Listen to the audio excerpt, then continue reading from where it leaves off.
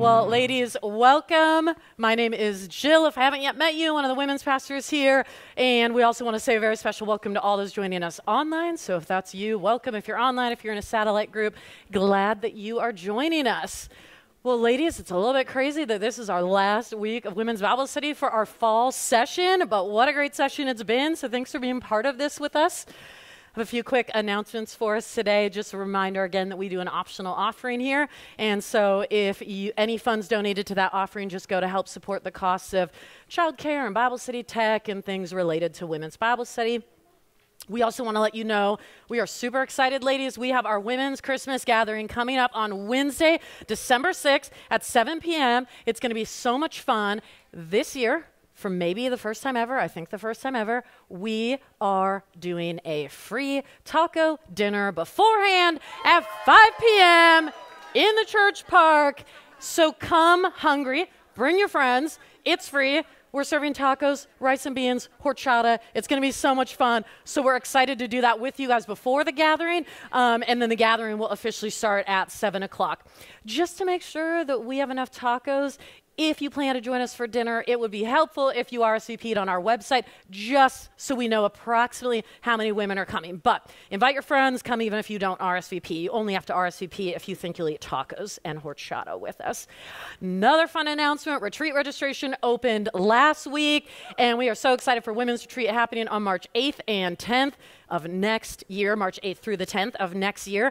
You guys, registration has only been open for 1 week, and we already have 117 women signed up, which is amazing. So if you're one of those women, awesome. If you're not one of those women yet, just want to encourage you, sign up. We would love to have you join us. And then you can get more information on our website. And then finally, this is the last night of our Women's Bible Study fall session, you guys, but you'll be on break for several weeks, and then we will be kicking off our winter session next January, starting January 9th and 10th. That's going to be a 6-week session. We're going to be studying the book of Jonah. So mark your calendars, and we're excited to see you there. Well, as you know, we've been in the book of Esther. We've gone through all the different chapters of Esther, and so tonight is kind of our concluding teaching, our summary teaching for the night. We're going to go a little bit shorter than normal to give you guys plenty of time at your tables afterwards. But before we jump in to the teaching for tonight, let me just pray for us, and then we will jump in. Father God, thank you so much for each woman here. Thank you for every woman who's joining us with online groups or satellite groups, God. Thanks for the gift of this fall session of Women's Bible Study and all that you have been teaching us through the book of Esther, Lord. Thank you for your hand that is so clearly seen all throughout the book of Esther, Lord. And even though your name, God, is not directly mentioned in that book, we see you everywhere on the pages of Esther. And God, as we look at our own lives, we see you everywhere in our own lives. And so we thank you, God, that you are always working and that you promise to work all things together for good for those who love you, God. And so, Lord, as we're in this story series this year, and as we're kind of ending our study in Esther tonight and ending this fall session, God, I just pray that you would speak to us through the remainder of our time together tonight. I pray, Lord, you would speak through your word. I pray you'd speak through me. I pray that you would encourage us, Lord, each of us with the unique stories you've given us. And God, I pray that your story, the greatest story of all, would be so just known and declared and celebrated tonight, Lord. So God, we love you. We pray all this in your great name, Jesus. Amen. Well, ladies, this year of Women's Bible Study, we have been in what we kind of entitled our story series. We're going to be in the story series for this whole year. So this fall, next winter, and next spring. This fall, we looked at the story of Esther. Next winter and spring, we're going to be in Jonah and Ruth. But here's the thing about stories.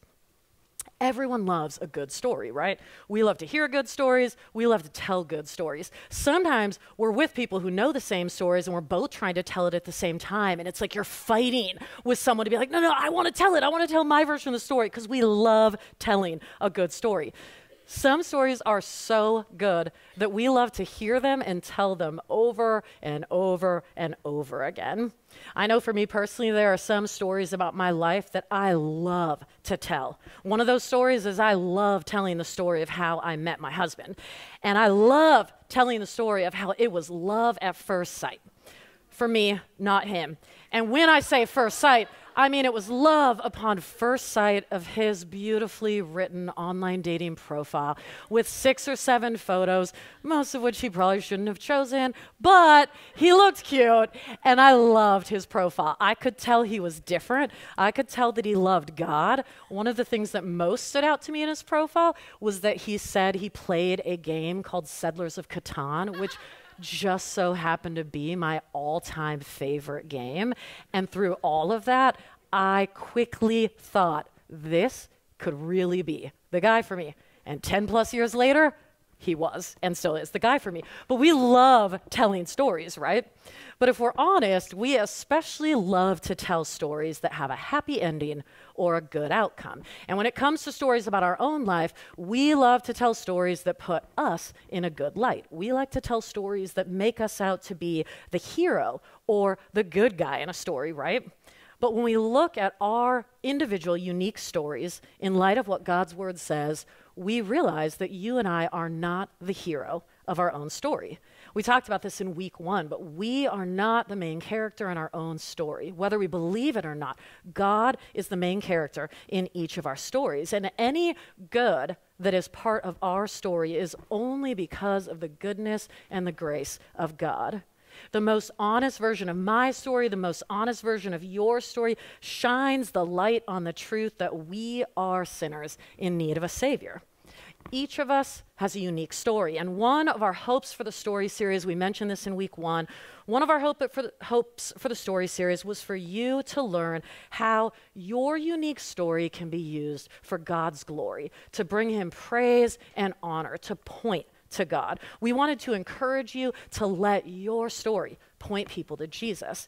And we shared this in week 1, and we see this throughout the story of Esther. God uses the stories of ordinary people like you and me to do extraordinary things for his glory and for his kingdom purposes. And so as we jump in tonight, I want us to look for just a moment at the book of Esther and the way that it begins and the way that it ends, because I think it is so interesting to compare the first few verses of how Esther starts and then the last verses of how the book of Esther ends. And I think this might have something to say to us about how we use our stories. So here's how Esther begins. In Esther chapter 1, verse 1, we read, "Now in the days of Ahasuerus, the Ahasuerus who reigned from India to Ethiopia over 127 provinces. In those days, when King Ahasuerus sat on his royal throne in Susa the citadel, in the 3rd year of his reign, he gave a feast for all his officials and servants. The army of Persia and Media and the nobles and governors of the provinces were before him, while he showed the riches of his royal glory and the splendor and pomp of his greatness for many days, 180 days. So that's how the story begins. Here's how the story ends. In Esther chapter 10, here's what we read. King Ahasuerus imposed tax on the land and on the coastlands of the sea, and all the acts of his power and might, and the full account of the high honor of Mordecai, to which the king advanced him, are they not written in the book of the Chronicles of the kings of Media and Persia? For Mordecai the Jew was second in rank to King Ahasuerus, and he was great among the Jews and popular with the multitude of his brothers, for he," that's referencing Mordecai, "he sought the welfare of his people and spoke peace to all his people." So I love when you compare those side by side that you see Esther begins with a king who seeks his own glory. He spends 180 days putting his glory on display. But then the book of Esther ends with an ordinary man, Mordecai, who did not seem throughout Esther to be seeking his own glory or his own power, but instead we're told in the last sentence of the book of Esther that Mordecai sought the welfare of his people. Throughout the book of Esther, Mordecai sought what was best for God's people, and in turn, he brought glory to God. And so the invitation for us is to use our stories not as a way of seeking our glory, but to use our stories and our lives to care about God's people and God's purposes and to bring God glory. When I think about what it means to use my story or what it means to use your story for God's glory, I think about how God wants to use us as his light in this world. And here's what we read in Matthew 5 in the New Testament. Jesus says this. He says, "You are the light of the world. A town built on a hill cannot be hidden. Neither do people light a lamp and put it under a bowl. Instead, they put it on its stand, and it gives light to everyone in the house. In the same way, let your light shine before others, that they may see your good deeds and glorify your Father in heaven. If you are here tonight, if you're online, if you're in a satellite group, and you are a Christ follower, then Jesus says that you are the light of the world. And you probably know that elsewhere, Jesus says he is the light of the world, right? Jesus is the light of the world, but then he also calls us as believers the light of the world. And when I think of that, I think of how that means that we were meant as believers to shine brightly in a dark world and to point people to the true light, which is Jesus. And so if God wants to use you and your story for his glory, if God wants to use your story to point people to Jesus, then what does that look like, and how do we even begin to step into that? And so with our time remaining, I just want to share 3 action steps I think we can take to use our story for God's glory. So 3 action steps you can take to use your story for God's glory. The first is this: bring your story into the light. Bring your story into the light. If I want to use my story for God's glory, then I have to bring my story into the light, meaning I need to honestly and authentically share my story instead of keeping it hidden or keeping it to myself or keeping it in the dark. I need to share the good parts of my story, but I also need to be willing to share and learn to share the more difficult parts of my story. And to do that, which many of you know, takes courage. And we talked a lot about courage in our study, the book of Esther. If you are anything like me, there are parts of your story that you are unbelievably grateful for and parts of your story that you absolutely love to share with people. And then, if you're anything like me, there are other parts of your story that you wish were different, or maybe you wish altogether that they weren't even a part of your story. As people who live in a sinful, broken world, our stories inevitably contain struggle, difficulty, heartbreak, suffering, loss, sin, mistakes, poor decisions, regret, and the list goes on. But in the darkest parts of our story, we can see God's grace and power shining ever so brightly. And in our areas of struggle, in our areas of weakness, we can see stories of God showing up and using those parts of our story for his glory. Ladies, are there parts of your story that no one else knows? Are there parts of your story that you are afraid to share with others? Or maybe for different reasons, some of which are probably valid, you have chosen not to share those parts of your story. What part of your story, maybe it's small, maybe it's big, what part of your story do you tend to keep hidden? And maybe, just maybe, God wants to bring that part of your story to light as a way to bring you greater freedom, but also as a way to bring greater freedom to others. For some of us, this might mean sharing parts of your story that you've never told anyone or that you've told very few people. It might mean sharing some of those parts of your story with a trusted friend, with your women's Bible study group, with a trusted mentor in your life. For others, it might mean sharing your story with a trained counselor, which is something I've done and many of us here have done, as a way of seeking greater healing in different parts of your life.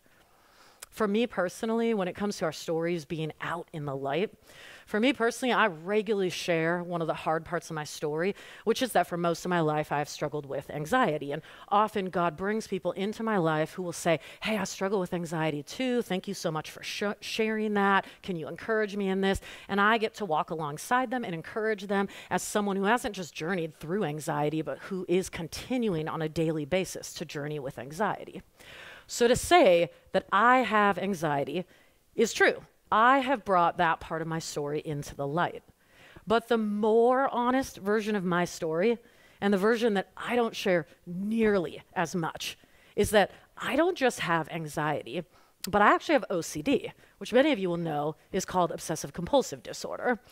And people with OCD have anxiety but it's even beyond that. So you have anxiety, but in addition to that, people with OCD have repetitive, intrusive, unwanted thoughts, and they typically engage in compulsive behavior as a way to try and get rid of the anxiety and to get rid of those repetitive thoughts.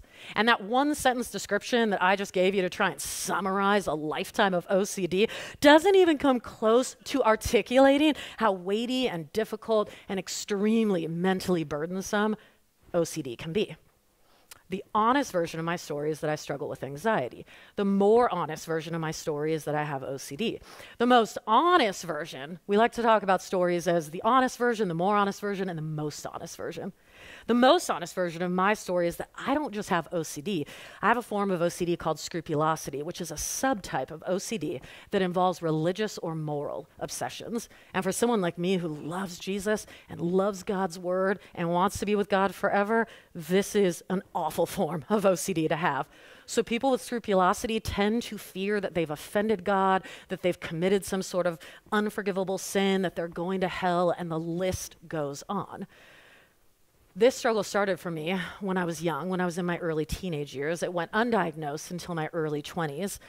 But there was something so powerful about finally bringing that part of my story into the light with some trusted friends and eventually with a Christian counselor and therapist. And in the more recent years, God has brought a handful of people into my life who actually share this same struggle. Of the small percentage of people all across the world that share my struggle, God has brought a handful of those people into my life that I get to sit with, and we get to empathize together and have compassion for one another and encourage each other because of our own story and what God has brought us through and the healing and freedom that he's brought me through.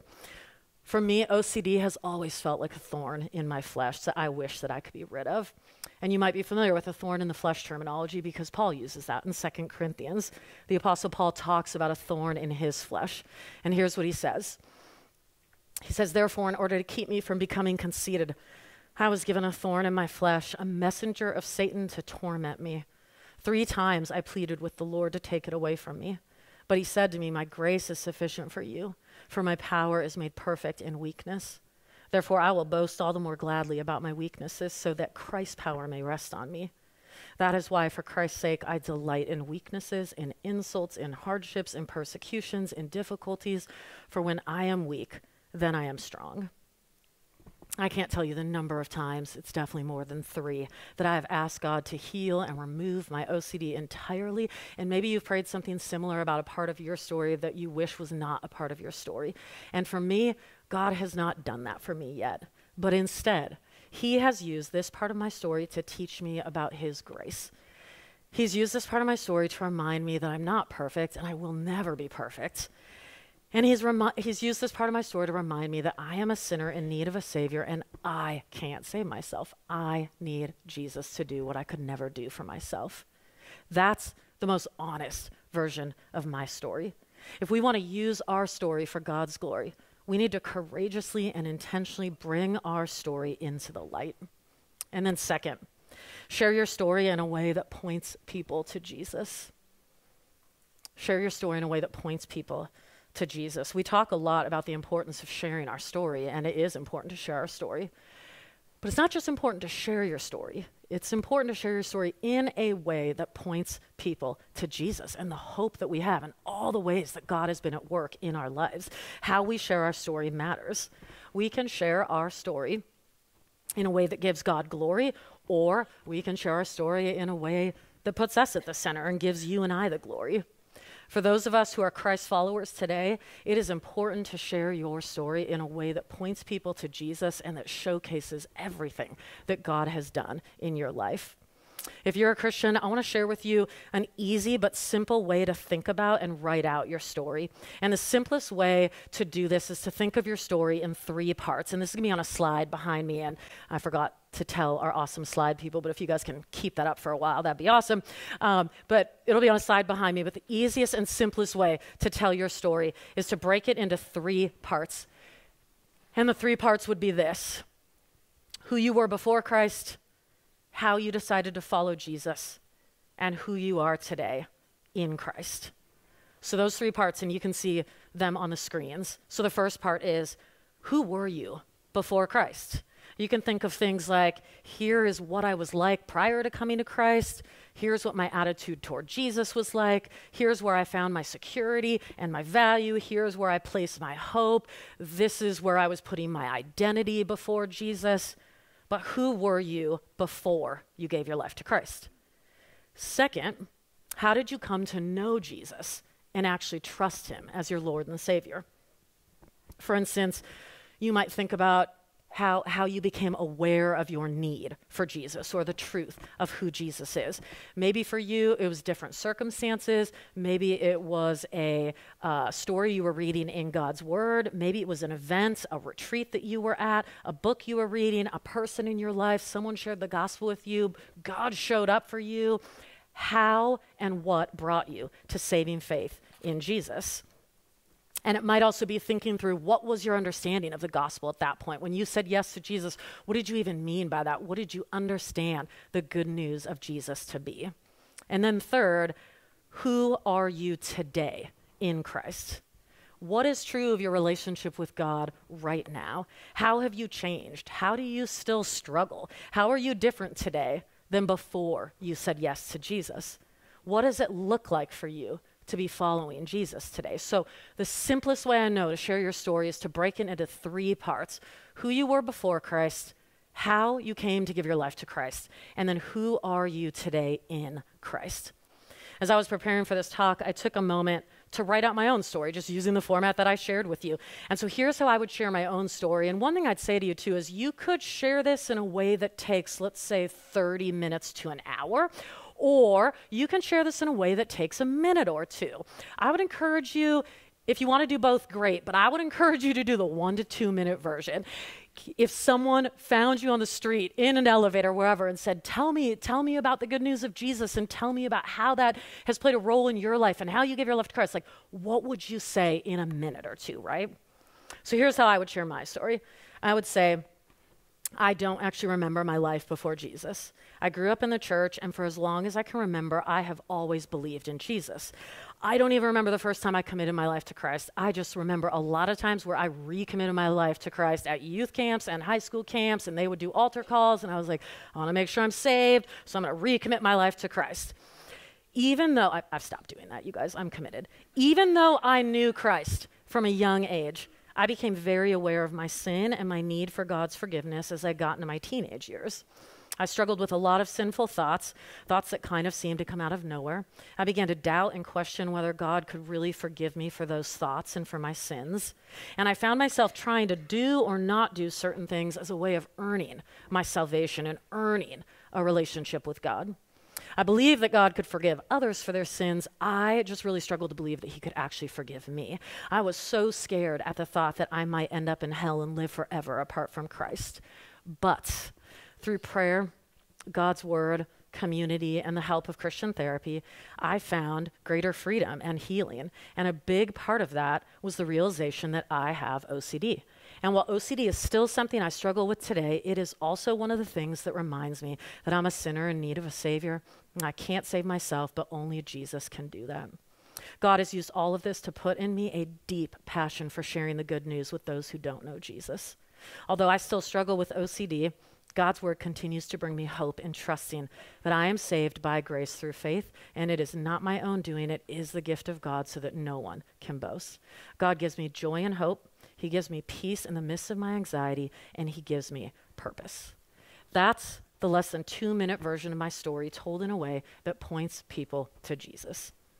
So ladies, if someone asked you right now, hey, tell me your 1 to 2 minute version of your story, how confident would you feel doing that? Are you able to share your story in a way that highlights God and his work in your life?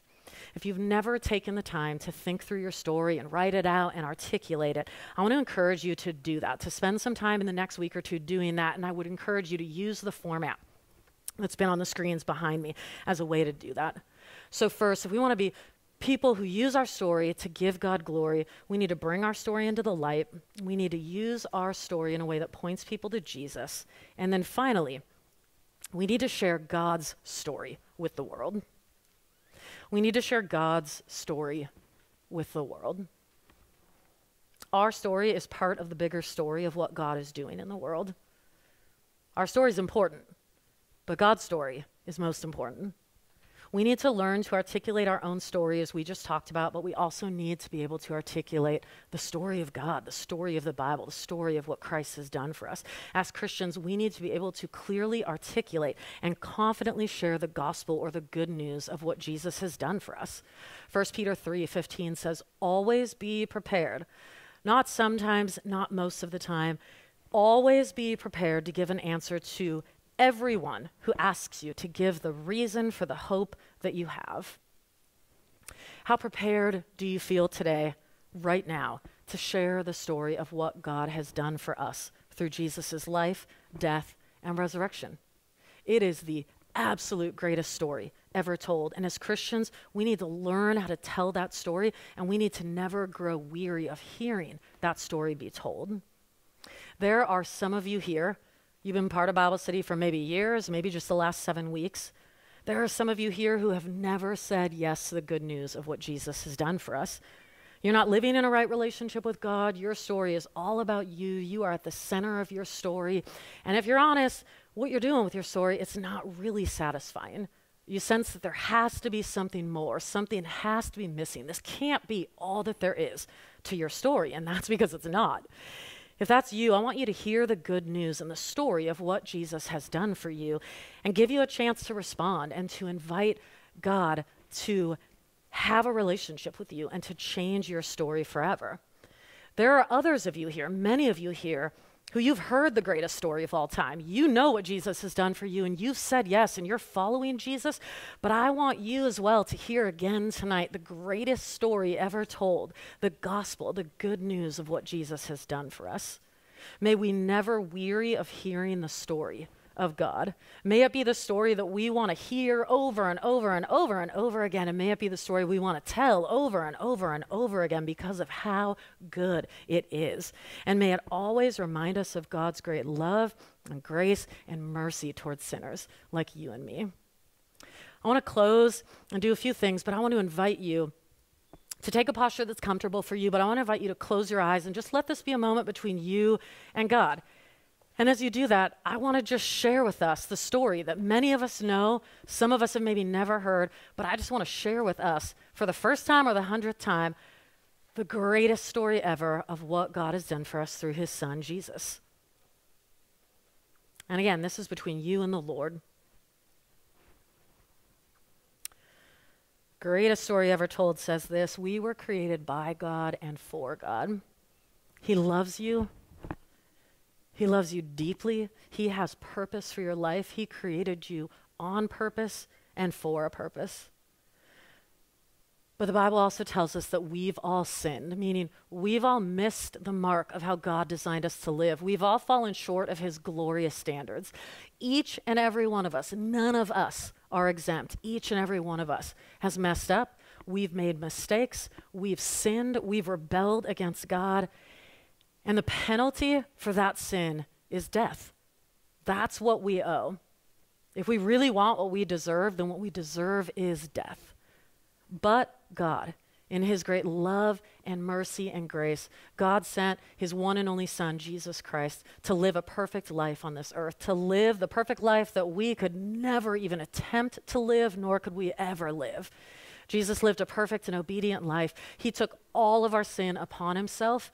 He went to the cross and he died for our sin. He died for my sin and he died for your sin because he loves us, and he paid the penalty we owe so that we don't have to, and he rose 3 days later. And everyone, not just some, but everyone who placed their faith in Jesus as their Lord and Savior will be made right with God, forgiven for their sins, and they will receive the gift of eternal life in Christ Jesus. God's word tells us that when you give your life to Christ, when you say yes to Jesus and confess him as your Savior, you're made new by the power of the Holy Spirit. And the Holy Spirit dwells in you as a new creation when you give your life to Christ. And so for those of you here who know Jesus, you can just sit. You can pray for anyone in this room or online or in a satellite group that doesn't yet know Christ. But I just want you to sit and just soak in the story of what Jesus has done for you. And for those of you here who've never said yes to Jesus, what's holding you back? What's your obstacle to faith? Pray. If there's something holding you back, pray and say, God, this is what keeps me from saying yes to you, and invite him to show up for you in that. But if you are ready to say yes to Jesus as your Lord and Savior, you can simply pray this prayer.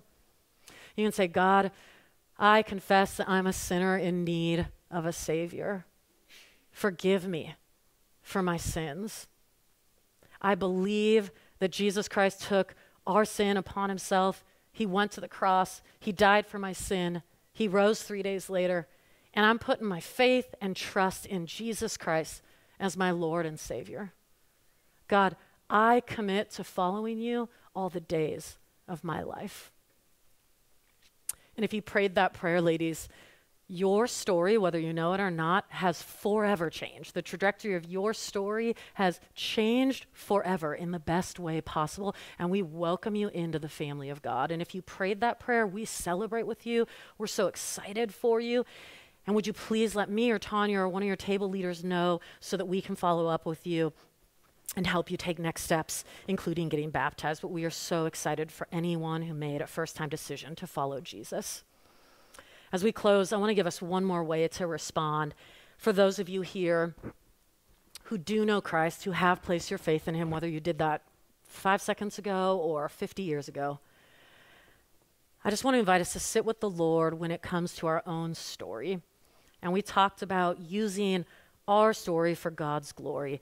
And I just want to invite you to sit and say, God, in the midst of, all this talk about using my story for your glory and bringing my story into the light and sharing my story honestly with others and sharing it in a way that points people to Jesus, and God, sharing your story in the gospel, just sit for a moment and just say, God, what are you inviting me to? What's the next step you want me to take in my story or with my story? Just say, God, how do you want to use my story for your glory? And what, if anything, are you asking me to do?